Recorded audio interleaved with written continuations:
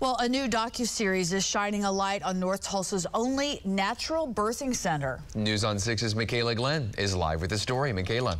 Good morning. Given Women's Health Oasis and Birth Center was recently featured on the new OWN series, Rebuilding Black Wall Street. Founder Montika Collins is a descendant of the 1921 Tulsa Race Massacre and hopes to return the tradition of midwifery to Greenwood. Collins is a registered nurse and lactation consultant. She says her birthing center provides a midwife, doula care, birth supplies, and holistic treatment. Collins describes her center as a luxurious birth center dedicated to women's health and well-being. According to the Tulsa Health Department, North Tulsa has the highest infant mortality rate in Tulsa, and black women are 3 times more likely to die from a pregnancy-related cause than white women. Collins hopes her birth center plays a role in lowering that statistic.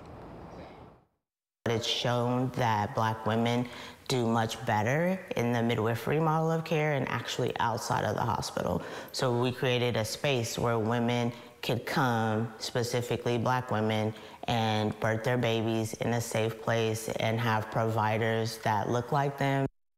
A new episode of Rebuilding Black Wall Street will air tomorrow night at 8. Live in Tulsa, Michaela Glenn, Oklahoma's own News on 6.